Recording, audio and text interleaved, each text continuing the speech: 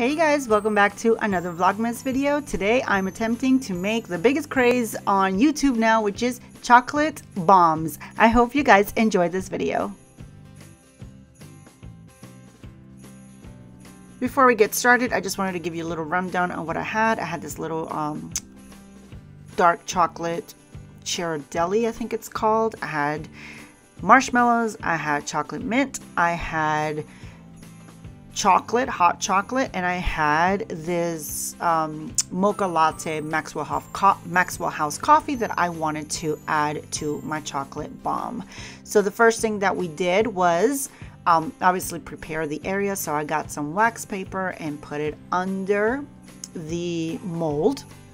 And then what we did is we heated up the the dark chocolate melts, and we poured it evenly in each of the molds so that we could spread it evenly throughout.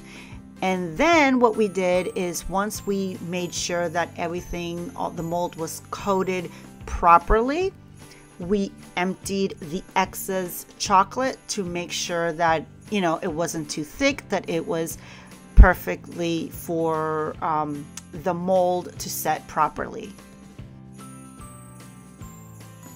The question for this video is, have you tried making these chocolate bombs?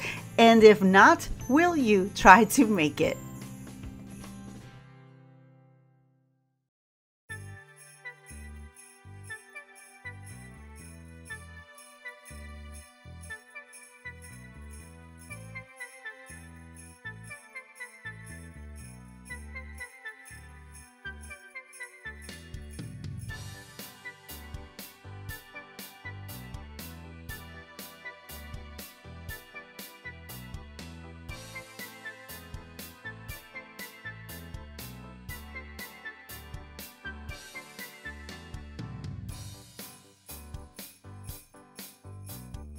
Once that was done, we cleaned off the excess chocolate off the mold to make sure that the round edges were nice and clean, so that when the chocolate came out of the mold, it came out nice and even, as you will see here. It was really simple to remove from the mold. You basically just peel it back and it comes out easily. Oh yeah, we had to put it in the fridge for about 10 minutes.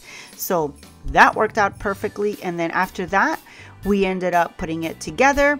If you see the pan there, the pan is for heating the molds, the chocolate molds up, so that the two ends can combine, as you will see us doing. But first, we are filling the molds up with whatever stuff we wanted inside.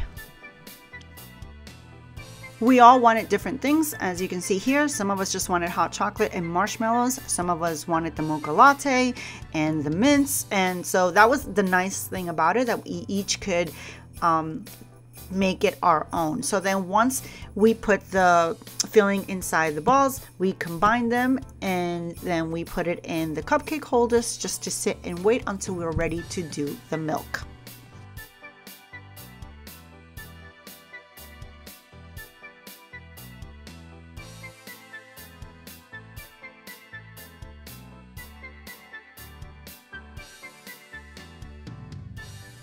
So I tried something new. I wanted to heat my milk in the kettle, and we looked up to see if it could be done. It said it could, but it did not work. So it kept stopping. So I took it off the kettle, put it over the stovetop in a pot, and that worked out perfectly. Look at this. Look how satisfying this is, you guys. This is worth the entire work. It did take a long time to do, I'm not gonna lie, but it was worth it.